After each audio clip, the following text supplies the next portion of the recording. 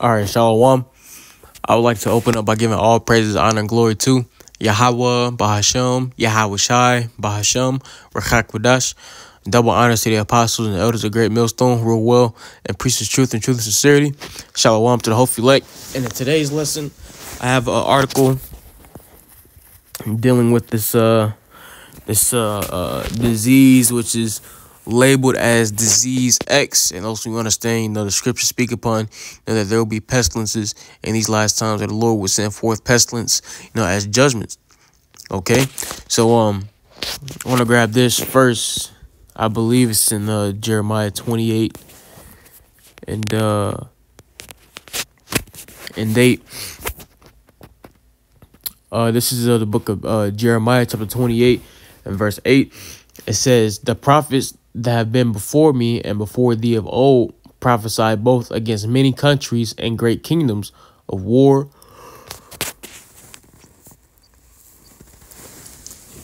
Excuse me.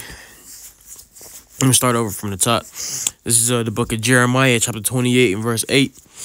It says, "The prophets that have been before me and before thee of old prophesied both against many countries and against great kingdoms of war and of evil and of pestilence." And we understand, according to the signs that our Lord Yahweh Shai spoke upon. Okay, when the disciples inquired about the signs of his coming, that you have wars, rumors of wars, pestilence, so on and so forth. So also we understand that before the end of this current world comes, before Yahweh Shai returns, that certain plagues, will be taking place in the earth. And here in this article, in this lesson, we're dealing with the plague of pestilence. Okay. As a matter of fact, let's grab that in Matthew, the 24th chapter, and we'll start at verse 7. And these are words in red letters. So these are the words of our Lord Yahweh Shai. It says, "For nation shall rise against nation, and kingdom against kingdom, and there shall be famines and pestilences and earthquakes in diverse places." So ultimately, we understand that leading up to Yahweh Shai's return, certain events will be taking place, such as the earthquakes in diverse places, famines, wars, rumors of wars, kingdom against kingdom, and pestilences, man. You see, and ultimately, what does Yahweh Shai have to say about all this? In verse 8, he says what? All these are the beginning of sorrows. So ultimately, we understand that when we see certain things come to pass, that ultimately it is only the beginning of sorrows. All right, when we see things like this, when we see the earthquakes, in diverse places, we know, according to scripture, according to the words of our Lord Yahweh Shai, that what? It's only going to get worse from that point on. So, we're going to hop straight into this article, read through the article, and as always, get a few scriptures, and that'll be the lesson, okay? But as you see, the headline reads, "Health officials warn disease X could cause international epidemic. One factor is feeling the threat." And this article is released November 15th, 2023, hopeful year that all these prophecies come to pass. All right. It says, in 2017, the World Health Organization added disease X to a list of pathogens that should be studied in the coming years, according to Bloomberg. It isn't a specific disease, but more of a warning that a pathogen is likely to emerge related to changes in climate and way of life that could spark a pandemic. When the CV-19 virus began circulating in 2019, this was one example of a disease X. And thanks to research from scientists and preparation for such diseases, a jump shot was created in an unprecedentedly quick time. It says, but another similar disease could be just around the corner. It says, what's happening? It says the Earth is heating up. According to the Copernicus Climate Change Service via The Guardian, it is expected that 2023 will end up being the hottest year ever recorded on the planet.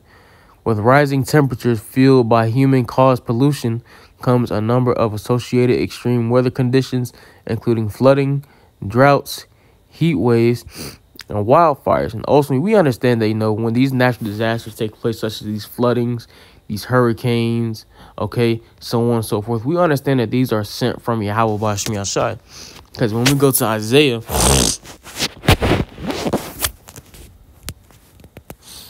chapter 28 and verse 2, it says, "Behold, the Lord hath a mighty and strong one, which as a tempest of hell and as a destroying storm, which as a tempest of hell and a destroying storm, as a flood of mighty waters overflowing, shall cast down the earth with the hands." So ultimately, we understand that according to the scripture that Yahweh Bashim Yashai is in control of the storms, all right, the very different natural disasters. And ultimately, it's Yahweh Bashim Yashai that's sending forth these floodings, man. And once again, any other natural disaster.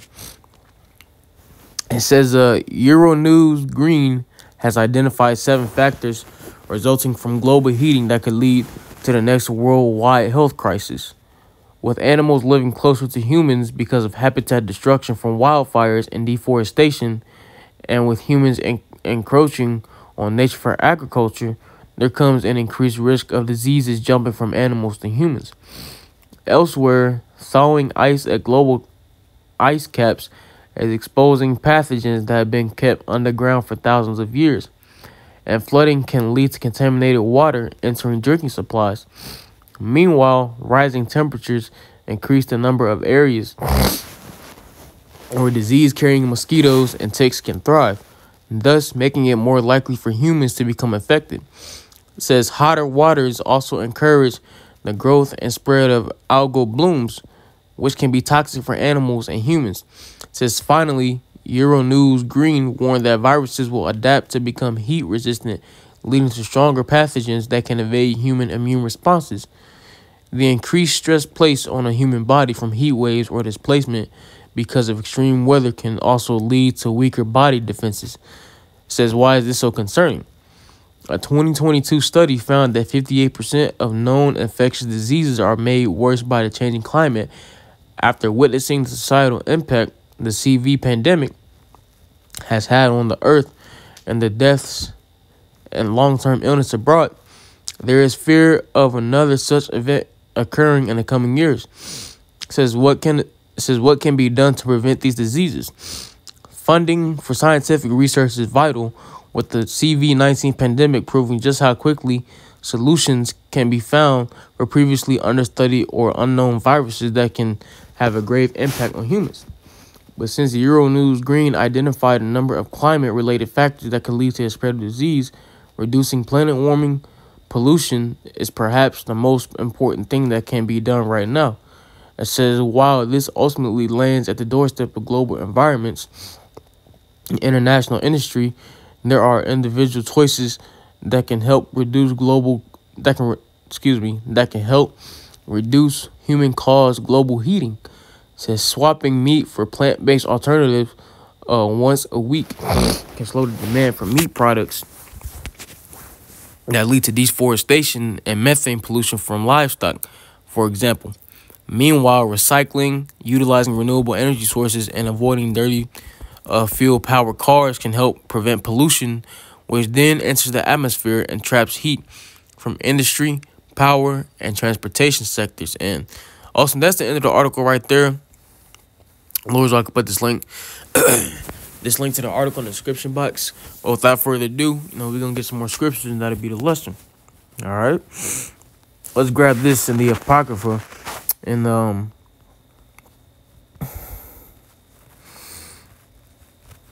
book of 2nd Esdras, chapter 8, verse 50. It says, "For many great misery shall be done to them that in the latter time shall dwell in the world, because they have walked in great pride." And we understand that ultimately, these pestilences are one of the many judgments that Yahweh Bashim Yashai is sending down upon the earth in these last days, along with the sword, the earthquakes in diverse places, these other various different natural disasters, famines, so on and so forth. And we understand that Yahweh Bashim Yashai is sending these judgments first and foremost, because also when you read 2nd Esdras 15th chapter, it says what? That wickedness hath exceedingly polluted the whole earth, and their hurtful works are fulfilled. Okay, and ultimately, like the scripture say, all right, because ultimately they have walked in great pride. So ultimately, we understand that through these plagues and through these judgments, that ultimately Yahweh Bashim Yashai is going to bring the pride of this place low. You see, the pride of the earth low. Okay, because majority of the people in this earth are proud in heart. You see, and we understand that pride is hateful before Yahweh Bashmi Ashai. So ultimately, the Lord is sending plagues and judgments to correct, all right, the pride in the earth. Okay. Now, real quick, let's see what the Edamon has to say about the word misery.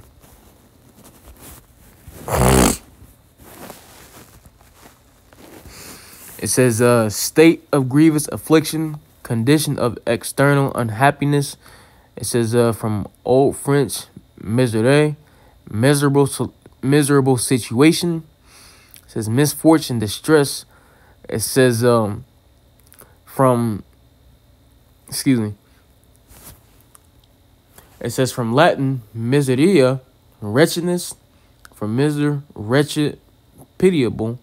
It says, meaning condition of one in great sorrow or mental distress. So also, we understand that ultimately Yahweh Bashmi Ashai is bringing sorrows upon the earth. Hey, did we not read back in Matthew the 24th chapter the words of our Lord Yahweh Shai? Okay, when he's speaking about wars and rumors of wars, pestilences, earthquakes in diverse places, our nation shall rise against nation, kingdom against kingdom, famines. Did not Yahweh Shai say that these are the beginning of sorrows? See, so we understand that this pestilence or these pestilences, all right, and these other plagues, okay, are going to bring about sorrows. But ultimately, this is just the beginning, okay? We know that ultimately from here on, it's only going to get worse. You see? Let's grab this in the book of Second Esdras, chapter 15, which I'm straight to the point. In verse 49, it says, I will send plagues upon thee, widowhood, poverty, famine, sword, and pestilence, to waste thy houses with destruction and death. So also these plagues that Yahweh Bashmi Ashai is sitting in these last times, these judgments that are coming forth from the Lord, are ultimately going to bring about great death, man. See, we understand according to scripture, the Heavenly Father said in Deuteronomy, the 32nd chapter, what? He said that he kills and he makes alive. He wounds and he heals, man. So ultimately, Yahweh Bashmi Ashai is in control of who lives and who dies, and also who's whole and who's sick, man. Okay, and we understand that with this pestilence, okay, a lot of people are going to be diseased, all right, or put in a state of sickness, you see, and we understand that with that, the Lord Yahweh Bashmi Ashai can bring them to death, man. You see? Let's get this in the book of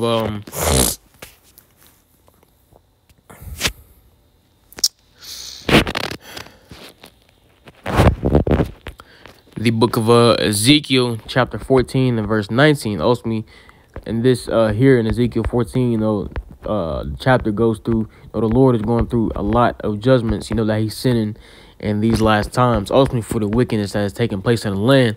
But ultimately, here in verse 19, as we read, all right, the Heavenly Father says, or if I send a pestilence into that land and pour out my fury upon it and blood to cut off from it man and beast. So we understand that, the plagues, okay, and the pestilences that Yahweh Bashmi Ashai, okay, and the judgments that Yahweh Bashmi Ashai are going to send in these last days, they're not just there for no reason, okay? Ultimately, these are there to appease the wrath of Yahweh Bashmi Ashai, okay, to execute the Lord's judgment, okay?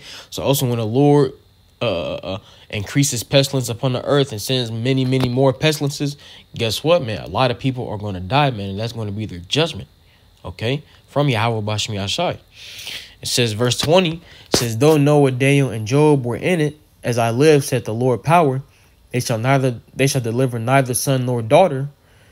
They shall but deliver their own souls by their righteousness. So also we understand that Noah, Daniel, and Job represent the elect. So at the end of the day, we understand that ultimately the elect is going to be good in these times, man. All right, the elect, they're going to be covered from all the plagues, all right, and judgments that Yahweh Bashmi Ashai is sending in these last days. See, as far as those who are not a part of the elect, they're going to get caught up in the judgments. Hey, what did the Lord tell Jeremiah? He said, in Jeremiah the 15th chapter, Salakia, we'll start at verse 1. It says, then said the Lord Yahweh unto me, though Moses and Samuel stood before me, yet my mind cannot be toward this people, And also that's going to what? In these times, 2/3 of our people. Okay. It says, cast them out of my sight and let them go forth. It says, and it shall come to pass, if they say unto thee, whither shall we go forth? Then thou shalt tell them, thus saith the Lord Yahweh, such as for death to death. And we understand that those pestilences are going to bring about death. It says, such as for the sword to the sword, such as for the famine to the famine. It says, and such as for the captivity to the excuse me, let me slow down. Salakia. Let me restart that from the top. Jeremiah chapter 15 and 2. It says, and it shall come to pass, if they say unto thee, whither shall we go forth?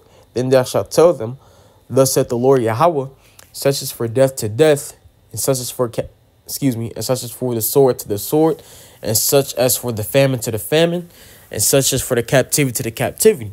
And I will appoint them 4 kinds, said the Lord Yahweh, the sword to slay, the dogs to tear, and the fowls of heaven, and the beasts of earth to devour and destroy. So ultimately, all these are judgments coming from Yahweh Bashmi Ashai. Because one, all right, a lot of our people have to pay for the wickedness that they have committed, man. All right, they have to pay for the mockeries, all right, and the scornings, all right, that they have showed that they have showed towards Yahweh Bashmi Ashai, okay, his word and their men. All right. So ultimately, a lot of our people have to pay, man. You see, and these are the various different judgments that Yahweh Bashmi Ashai is sitting in these last days. You see, and ultimately, hey, the Lord has those appointed, to death. Okay, the Lord has those appointed to the sword, to the famine, to captivity, all right, to these various different spirits of vengeance, so on and so forth. All right, we're in the time of great judgment. Okay. And as a matter of fact, let's get this in Jeremiah. I believe I always get Jeremiah 11 and Jeremiah 14 mixed up for some reason. Yeah, it's here in Jeremiah the 14th chapter. We'll close out here. It says Jeremiah chapter 14, beginning of verse 11.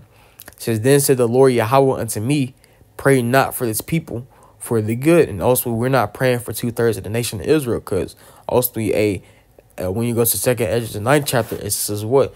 Be not curious about how the ungodly shall be punished and when, but inquire how the righteous shall be saved, for whom the world is, roughly paraphrasing. So ultimately, at the end of the day, we're worried about the elect, all right, because 2/3 of the nation of Israel, their judgment is already set. Okay, verse 12. When they fast, I will not hear their cry, and when they offer burnt offering and an oblation, I will not accept them. And ultimately, that's the thing. When Jake start going through hell, that's when they want to seek Yahweh Bashmi Ashai. At Hosea the 5th chapter, says what? The Heavenly Father said, I will go into my place, roughly paraphrasing, and he said that the children of Israel will seek him early in their affliction. So the moment Jake start catching hell, that's when they want to seek after Yahweh Bashmi Ashai. But we understand that in these times that we're coming into, it's going to be too late. You see, because ultimately, with the word out there being preached right now, okay, a Jake has liberty to repent and come back to Yahweh Bashmi Ashai. But we understand it's only set up for a remnant to come back to Yahweh Bashmi Ashai, and not the whole nation on this side. Okay, all Israel is going to be saved in the kingdom, but on this side, okay, here in this current world, only a remnant is going to return. Okay. It says, but I will consume them by the sword and by the famine and by the pestilence. You see, so ultimately, Yahweh Bashmi Ashai is going to judge a lot of his people and a lot of the world, okay, by way of pestilence and other plagues, man. You see? So I'm going to close out right there. I pray that this lesson was edifying unto the body. And I would like to close out by giving all praises, honor, and glory to Yahweh, Bahashem, Yahweh Shai, Bahashem, Rechakwadash. Double honors to the apostles and elders of Great Millstone who wrote well and preached the truth and sincerity. Shalom to hopefully elect. And Lord, I'll see you in the next lesson. Till then, shalom.